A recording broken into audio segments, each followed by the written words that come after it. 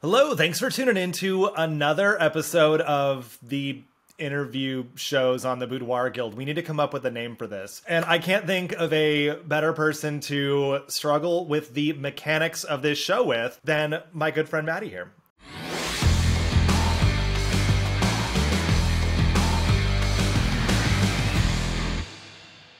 If you've seen any videos on this YouTube channel, which I hope you have so far, there's been a team behind me who's helped me put all these together, come up with all of the content ideas, to help me with all of the editing, to do all my scheduling, all the structure work that I'm not good at, and honestly, I don't really want to do. I would rather talk about the content and share my knowledge and engage with other photographers and make all that magic happen. So the, dare I say, ringleader who keeps me aligned and keeps me focused and headed in the right direction is joining us today. Welcome to the show, Maddy. Thank you. It is a pleasure to be here. And also, Mike makes my job so easy. So it really is a little bit unfair. And if you do watch the videos, if you don't like any of them, we definitely didn't do them. But if you like them, then we did them. That's fair. Yeah. So for those of you who don't know me, my name is Mike Lloyd. I've been a professional photographer in Silicon Valley, California for 12 years, teaching photography for 10 years. And I teach the art and business, which is my favorite part. Not true. I like it all. But it's just a really expensive hobby if you don't learn how to run a business. And one of the things that we don't talk about a whole lot in the artist world is the concept of being okay with charging money. I mean, obviously some of us do because we enjoy, owning a home and going on vacations and eating food. But getting over these mindset perceived shortcomings and learning to trust other people with your baby also, which was the hardest thing for me, was outsourcing things. I held on to everything for the longest time. I wanted to do all of it myself, and I knew others who had teams around them. And I didn't think it was cheating. I didn't look down on them for it, but I wanted to be the superhero, rock star, badass who did all the editing, all the planning, all the social media, all the writing, all the everything. And I did that for a long time and totally burnt out and ran myself into the ground. And as soon as I started outsourcing things, I got to take days off, which was a weird concept to me, relax, but also things just ended up getting done better than I would have done them in the first place because I was being stretched so thin. And that's how I got to work in with Maddy here to do this YouTube channel. And part of all of the outsourcing and the time management is finding a balance. And a lot of photographers are working a 9-to-5 when they first get started. You've got a full-time job already that you want to leave, and you can't just dedicate 40, 50, 60 hours a week to this new craft. If you can, awesome. I would say fast forward, but don't. You should watch all of this. But Maddy, you're doing that right now. You're launching a new podcast, which is such a cool concept. You're also working full-time, and you have, a marriage and a family that you manage as well. So. And I'm pregnant. Yep. There's a couple things. Yeah. So how do you manage all that? Great question. I think the answer is I don't. And that's probably why we're here having this conversation. Okay. I can give you as much insight as I can, but then, that's why I love having conversations like these with really smart people like you. But it's been a long time of what you said, just not being able to outsource, not trusting people. And I think we both have similar personalities where we want to take it all upon ourselves, and it's really hard to let go. Yeah. For sure. And I've learned that leads to burnout, which is what you're talking about. And it really, I think the key is surrounding yourself with a team of people that is smarter than you, that is better than you.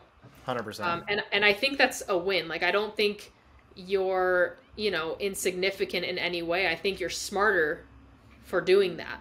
So you have a lot of people in your business or in your life that are really good at specific things. And then you yourself are really good at specific things.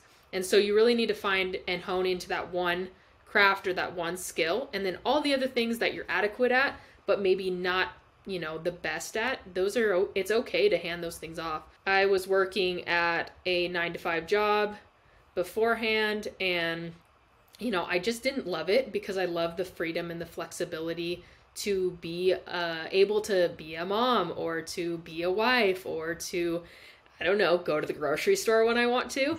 So I just think finding that balance, and sometimes it is that 9 to 5 job for people, and then at other times it is having that freedom, flexibility, that creativity, and sometimes I work better at weird hours. Right. We have the flexibility to do that, which is great. I'm also going grocery shopping as soon as we're done, and it's noon on a Tuesday. So I can do that without having to, sneak out and hope my boss doesn't see me, as long as everything gets done, which is a cool thing. But you're launching a podcast, or you've launched a podcast already while you're working. How did you make the time to make the idea actually start to become a thing? Yeah, well, I mean, I am a creator. I just try to keep those juices going at all times. And we came up with this really good idea. Actually, we didn't come up with it. We went searching for it, right? We were searching for a sports parenting podcast. And what we found was it really didn't exist. And so it was an idea that we came up with. We're like, well, let's create it. Let's do it. Yeah. I have the sports background. I co-host with my dad, who is a broadcaster for the NBA, and he also played professionally for years. And then our other third member and host also played professionally and then raised 2 All-American athletes and all of that. So we came together and we had this really cool idea. Basically, I was the person that could make it happen, right? These guys are fantastic when it comes to talking and talking about sports parenting, but I don't know if they even know how to close their tabs. So so that's how it kind of started. And at first it was, and actually still now, it's a lot of just trying to find time, because we do have full-time jobs, we do have families, we do have other responsibilities. But I think when you're passionate about something and you love it, you find the time, you make it work. You let everyone play the role that they are best suited to play. And so that's been helpful for us, and we're still figuring it out. We're still looking for people. So, but yeah, it's business is always, learning. It's always growing and trying to go in that upward direction. Yeah. So I think that's where we're at right now with, hopefully this becomes something where we can set aside more time. But when you don't have the money up front and you don't have, that luxury at first, you kind of have to make it your side hustle. At least that's my opinion. Agreed. I mean, it'd be swell if when I first got started, I could have hired video power marketing and my social media manager and my editor and everything, but it's already enough to support myself by myself in Silicon Valley with the cost of living out here. And then, trying to build a business that I knew nothing about. Started small. But what I wish I would have known early on, because we didn't have YouTube channels like this, we didn't have podcasts available, we didn't have all the amazing online resources, boudoirguild.com, that are available to photographers now. I didn't know that I should hire myself out of the job as quickly as possible.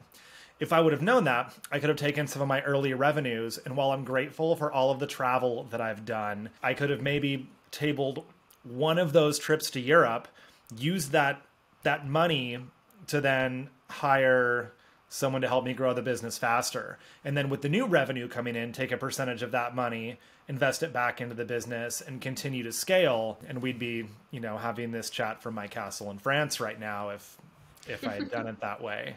So I don't regret any of my decisions. I love all the things that I've done with my life, but knowing what I know now, that's definitely what I would have done, is just take any little bit that I could have and hired outside help to get this growing faster.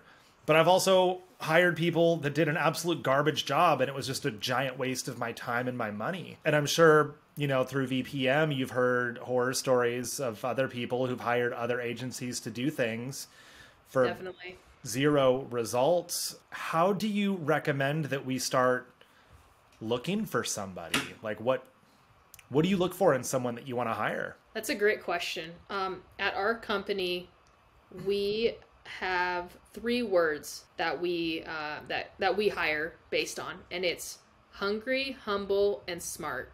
And that doesn't mean the most incredible creative person ever, right? Which is interesting, but we really believe that if you're hungry, humble, and smart, then you are capable of being successful, helping us in our business. And we do hire based on personality too. Like we want to work with people like we work with Mike. We want to work with people like you who we just gel with, and we know it's going to work. Like we know there's some give and take.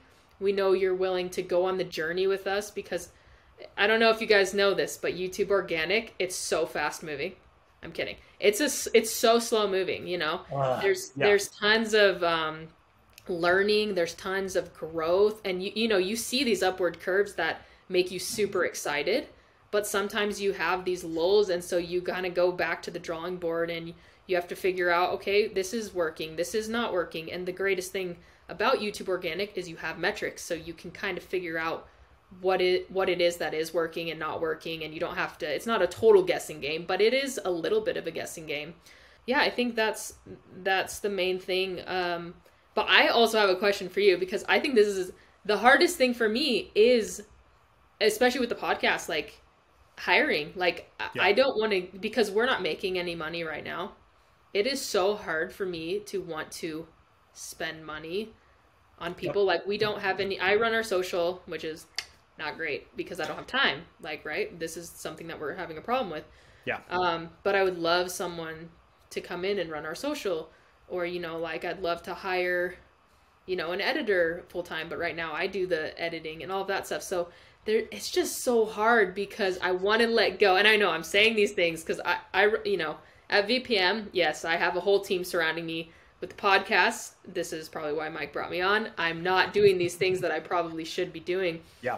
But I guess, what is your, like, how, I know you kind of touched on it, but how can I give up that just anxiety, I guess, or stress when it comes to money that we don't have? Yeah. And that's why I wanted to have you on this show, because you're on both sides. Yep. You're on the team that does it for other people, and you're starting a thing that you need a team to come on and do. So right. When I launched my podcast back in 2017, I put out openings for internships for every local school, and you could do it nationally or internationally, whatever, for anyone in like the audio visual world, video editing, audio editing, sound engineering, any of that. And there's websites where you can go on, and it's like a monster.com or an Indeed, but it's just for college internships.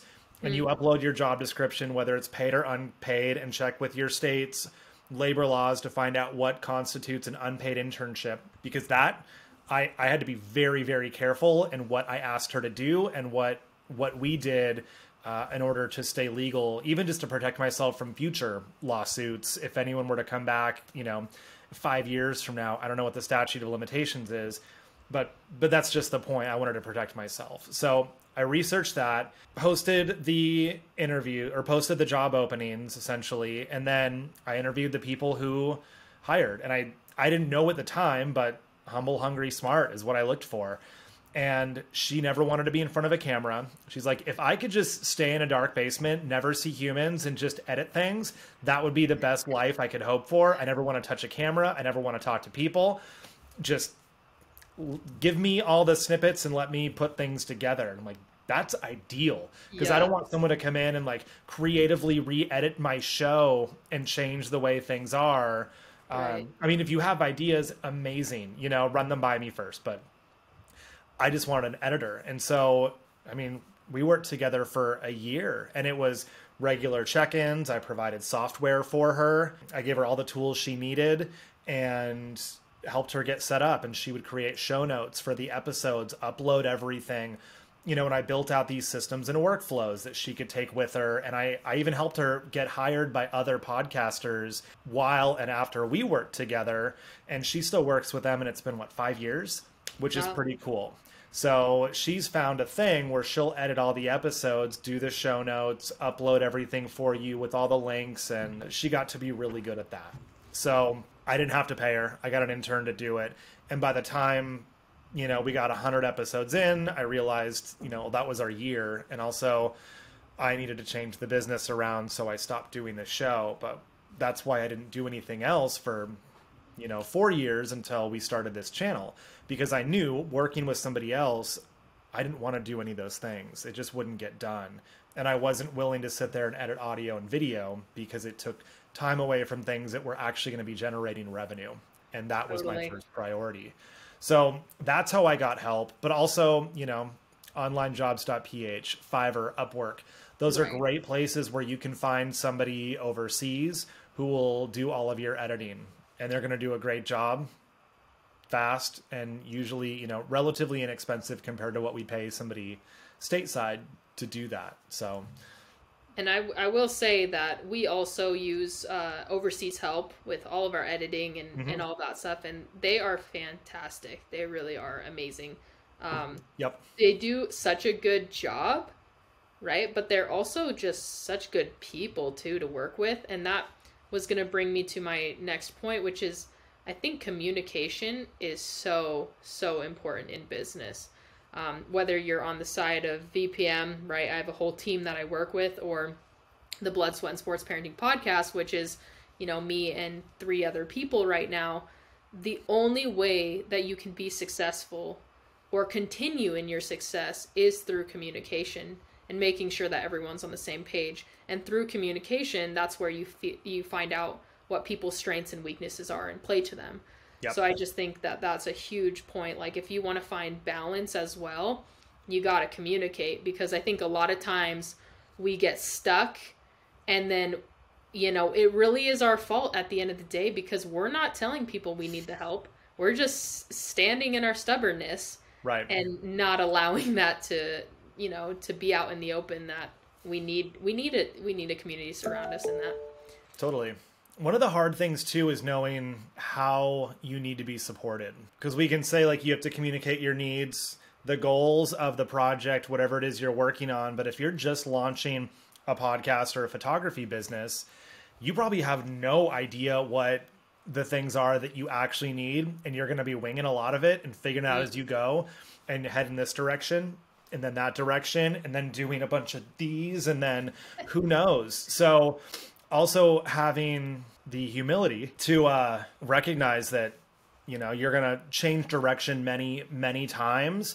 And it's like being in a relationship. When somebody's like, we need to have a talk, no one looks forward to hearing that from their partner. But if you have regular check-ins, save times where you can communicate things, then it alleviates a lot of that pressure. So that's a big thing also. You know, like with my editor, I outsource all my photo editing through the same company where VPM gets your editors, and she's amazing, you know, and I check in. Is there anything I can do in my shoots to make editing easier? Is there a way I can position things? Should I move things? Like, what can I do to make things easier? And I'm always checking in with her. And I mean, we've changed our communication and workflow and the way that I upload the images to her, give her my editing notes for each shoot, the way we've established, you know, how long does she need for each of the sessions to edit, and how do I communicate the deadlines when I need everything back? So it took several months, but we have such a great system now. Like, I do the shoot, I do my call, I upload everything, and I know that it's going to be delivered exactly as I need it before I need it. And then who knows what we'll do next, but it's only gotten better over time. So that wraps up the end of part 1. Part 2, we flipped the script a little bit. I should be prepared for this at this point, but Maddy decided she wanted to interview me for the rest of our conversation. And while we originally intended this to be like a half-hour chat, it ended up going a full hour. That's why we're splitting it up into 2 parts. So stay tuned for part 2.